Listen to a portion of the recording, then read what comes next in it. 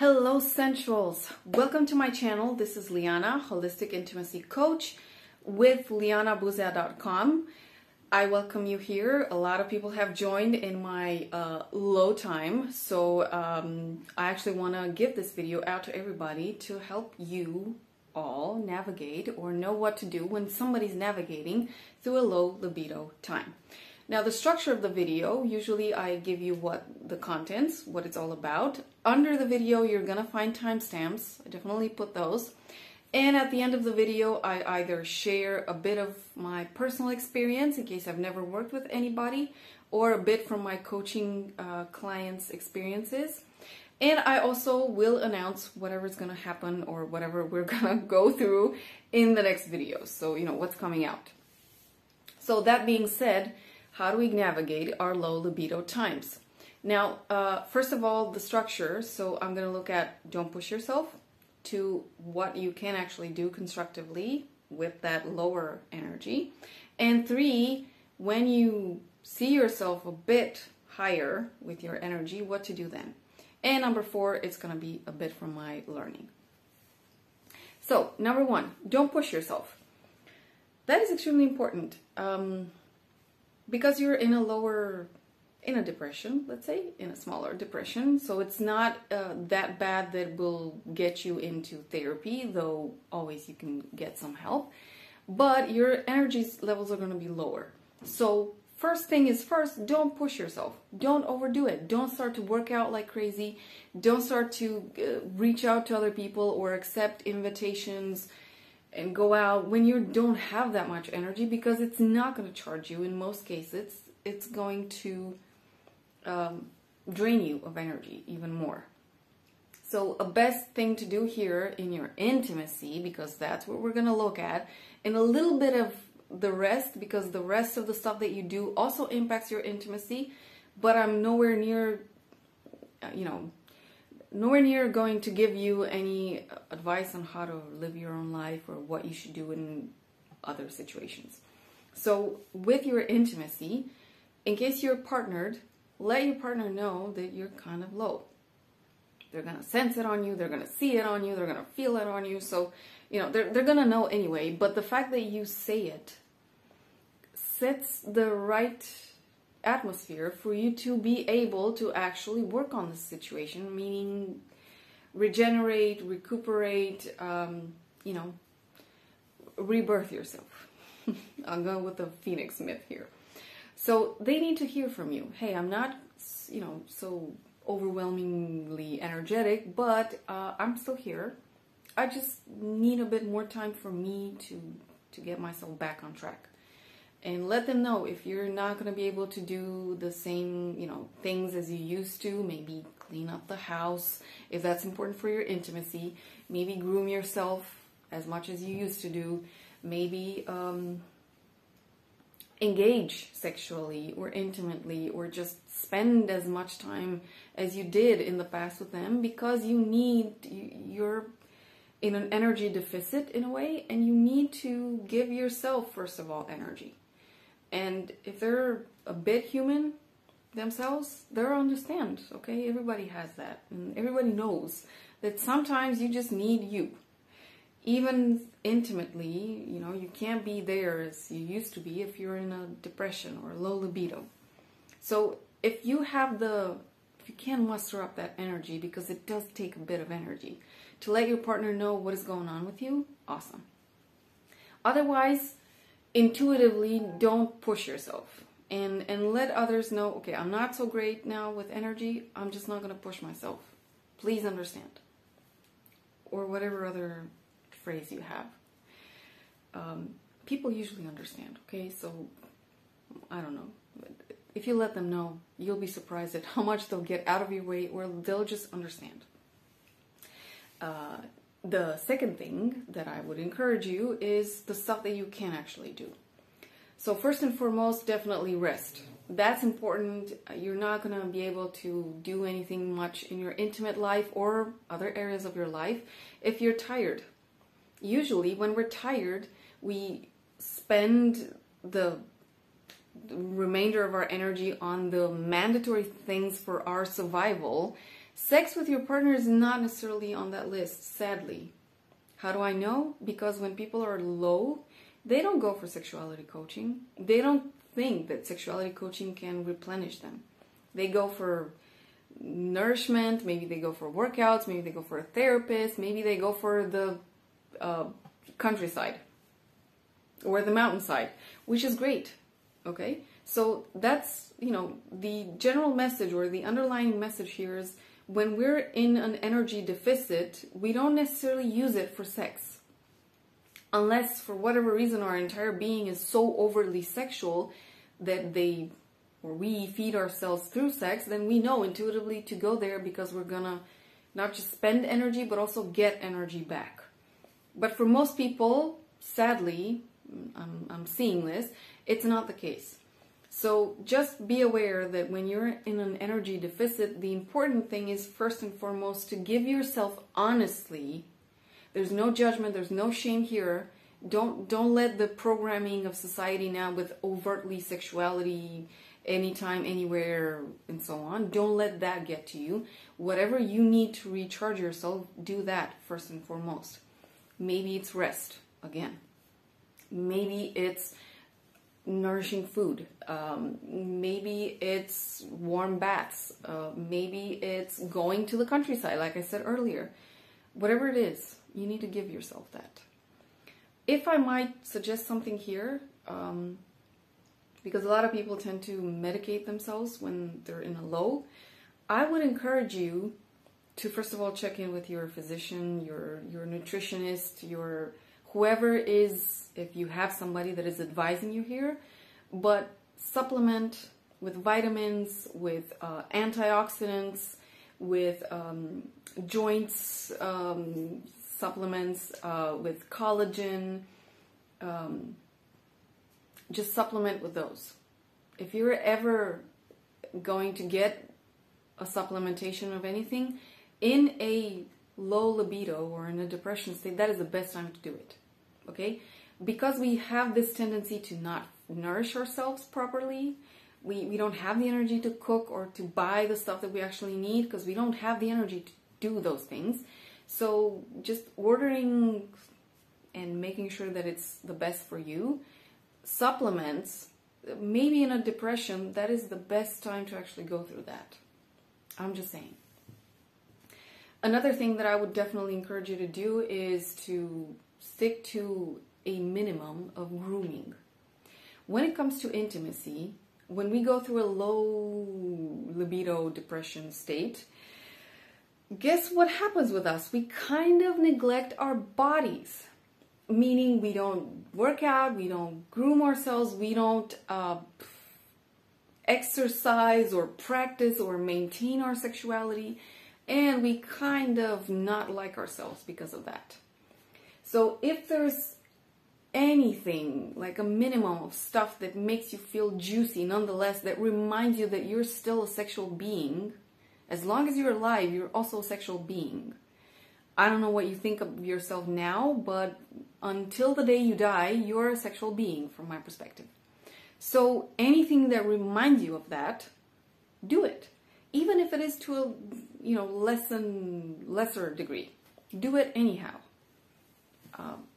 I'm not going to get into details here because everybody has a different requirement. Maybe you like your underwear to be fresh. Okay, strike that. I can't believe I said that. Okay, everybody likes their underwear to be fresh. Maybe you like to be boy, this is not gonna get easy. Okay, maybe you like to be shaved. Maybe you like to use a certain cream or certain perfume. Maybe you like to splay yourself open in the sun. Okay, if you can do that. All right, that would be great. For a lot of people, you know, from a health perspective. Just don't do it when the sun is extremely powerful and the radiation is the most potent. Okay, don't do that. Maybe you like to eat aphrodisiacs, and I definitely need to make a video about aphrodisiacs. Until I do that, please check out any list online about aphrodisiacs. You're not going to see beer, heavy alcohols, recreational drugs. You're not going to see them. Sorry. You're not gonna see really heavy fried meats and all of that. No, you're gonna see a lot of, you're gonna see light meat, maybe, you know, like fish. You're gonna see a lot of greens, a lot of vegetables. You're gonna see a lot of nuts and seeds. You're gonna see a lot of fruit. You're gonna see chocolate. You're gonna see wine. What else you're gonna see? Sometimes you're gonna see superfoods, okay? Algae, sprouts, ginkgo biloba, and all of that, okay? If you go with Chinese traditional medicine, well, you might see some, I don't know what kind of roots they have over there, but you're gonna see Maca, by the way, which is Peruvian. But my point is this: a lot of the healthy food is actually aphrodisiacs. Why is that? Simply because a healthy organism, and in shape and toned as in high energy and so on, is a better fit organism to reproduce. Simple. Nature knows, you know, survival or reproduction of the fittest. That's what it goes down to. So aphrodisiac foods, they're not going to be your cereal, crackers, whatever other pastry stuff, heavily processed foods. You're not going to see that on an aphrodisiac list. So go for aphrodisiacs. That's going to help your entire system. You know, it's going to help prevent you from losing minerals or losing important enzymes, macronutrients, micronutrients. You're going to stay in a healthy place. It's important to not let your psycho-emotional, physical draining, to not let it get you also into nutritional deficit somehow. So don't go there, meaning. That's what I'm basically saying. So any kind of aphrodisiacs, chocolate, ideally you want to make your own. So buy cocoa powder and buy peanut butter, buy, what is it, curcumin, buy whatever oils you like to use. Maybe you use olive oil, though I don't use that. I use coconut butter. Buy, what else? I usually put some moringa powder in my chocolate when I make it at home. I use honey a lot. I use a lot of bee products. Those get me up super, super well. I use raw pollen, royal jelly, obviously honey. So those are aphrodisiacs because they contain a lot of nutrients. Okay, your body's gonna feel well. Okay, so do that. So that's the end of the list because I've given you enough. I'll try to put them under the video in a list. The third thing that I'm going to suggest to you is whenever you feel yourself spiking with energy. So you're starting to feel what? Joy. The urge or the craving to go outside and maybe see a friend or two. Or go in a beautiful tea house. I love tea houses. Or just go in a beautiful raw vegan sweet shop or pastry shop. Or I know that I said that pastries aren't good, but still, if you see yourself wanting to meet others, see life, you know, out there, and also enjoy delicious food, that's a sign that your libido is kind of peaking a bit. When you're in a low libido state, you're not going to jump immediately to exuberance and orgasm and ecstasy and bliss and all of that. That's too high of a jump, emotionally speaking. Your body needs to get there gradually. So whenever you can sense that maybe you're in a high spirit mode, or maybe you actually get a little turned on. I'm saying a little. In the case of men, it's going to be obvious. You get an erection. In the case of women, we do have erectile tissue, but it's a little more diffuse. So unless we're super, super connected to our pelvic floor, sometimes a little bit of arousal, because that's what it looks like on its own, just a little bit of arousal, is going to be, you know, not everybody, it's going to be under a lot of women's radars. However, if you can pick yourself going through that, or spot yourself going through that, that's a sign that you're doing well. So in those moments, what I would say is do things that actually help you and keep score. Yes, You know how you keep score with all the negative stuff that happens? Well, when you're in a low vibe, low libido, depression mode, whatever you want to call it, keep score of the positive things that happen to you, or that you notice, or that you do. Because inertia is going to come back. So our state maybe will get gloomy again. But the good stuff that we did is still going to be there. And we'll, if we keep score and maybe put it on a board somewhere, it's going to be there to remind us, okay, but this wasn't all bad. Maybe I did a workout in that moment. Maybe I did something for work or for a project that is super important to me. Maybe, I don't know, maybe I went for a treatment, a health treatment, okay? Maybe I just went to my nutritionist and I asked, okay, what can I do right now to kind of boost myself a bit? And he gave me a list of supplements and I took those. That's great. I did something for my health. Maybe I did something that made me feel juicy, okay? Maybe that fresh under... or maybe the grooming or the perfuming or whatever. Maybe you buy yourself something in those moments that actually, that you know you're going to use even afterwards, okay? I don't encourage you to buy like crazy things too out of place for you, because when you get out of that low state, you're not going to use it and you might regret the money that you spent. So if you go for functional things, underwear that you know you're going to wear in normal conditions also, but it's just, you know, a different color, but it's still comfortable, stuff like that. Don't buy high heel shoes, ladies. If you're not the type that wears high heels, don't spend your money with stuff that you know you don't normally use. Maybe just buy the same kind of shoes that you wear, but just take them in electric pink or electric blue or electric green, anything electric. You get the point. Okay, so whatever it is, do stuff that will be helping you even after that period is over. And again, keep the score. It's important to keep the score because when inertia comes back, you need to remind yourself of the stuff that you've done. When you're out of that completely, you are going to look back and say, okay, this was awful, nasty, okay, it's going to strike at some time, but I still did something good. If you're in the writing work, write a page, write a post, I don't know. Do something that you know is going to help you and others, ideally. And if you don't have the energy to do that, just mark down somewhere, I felt good today. That is the minimum of stuff that you can do. I felt good and I noticed this and I'm happy for this. It's important to realize that you're still gonna feel good. You're alive, okay? It's not all doom and gloom, basically. Okay, so a bit about my own experience.